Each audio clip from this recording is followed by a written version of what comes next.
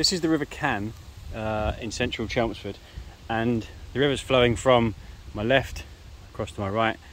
That beautiful view there as we go into central Chelmsford. Now, the water, as you can see, is very light brown colour, and that is because there has been loads of rain over the last 48 hours. That rain has fallen on the land, that's all that way, which is Writtle and Roxwell, and up towards the Chignals, and all the way over to the west side of Chelmsford.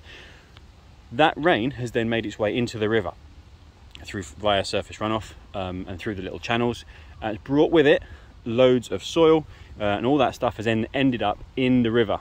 Now there's loads of energy in this water because it is fast flowing. It's almost at a point of being at a time of flood, and so as a result it's got loads of energy, and that energy means it can hold on to lots of particles that are held in suspension in the water, and that means that the colour of the water changes. Were it to be maybe 2 or 3 days later into the future, this water probably, assuming we get not too much more rain, and we're not likely to because the forecast is quite good, the water will then change from being this brown colour to being a much more clear colour that you would normally expect. So when you come past the river, this river or any other river, look at the colour of it and see if you can compare the colour of the water to what you've experienced over the last couple of days in terms of rainfall, because there's probably going to be some link.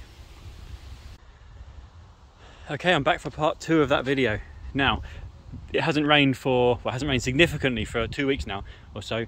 Exactly the same stretch of river, and exactly, in fact, just over there on that river bank over that side is where I did part 1 of this video, and you can see the comparison now of the water colour.